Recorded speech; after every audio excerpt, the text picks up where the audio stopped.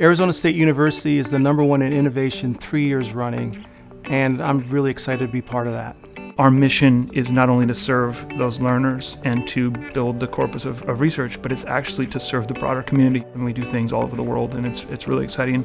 The cloud has just allowed us to move much faster than we had before. Our ability to innovate, there's just no comparison today. Knowing that we're going to provide easier, quicker access to our data, being able to use the services that Amazon provides is breathtaking.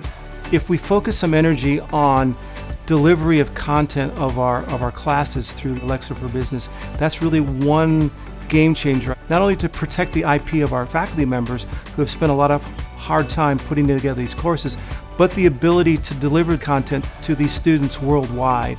Knowing that we put 1,500 Echo Dots in the hands of incoming freshman engineering students that they can actually program on was an amazing opportunity for the university of becoming voice-enabled. It's great to see all of the ideas that our students have around Alexa to say, how can I change the world out there? We're connecting assets and digitizing our university in ways that we've never been doing. Since April, we've launched a beta version of our ASU mobile app. The back end is built on AWS cloud technologies. We've moved into an agile model where the students are at the core of those decisions. We have the ability now to take those insights and really augment our understanding of the data to go and process all that information.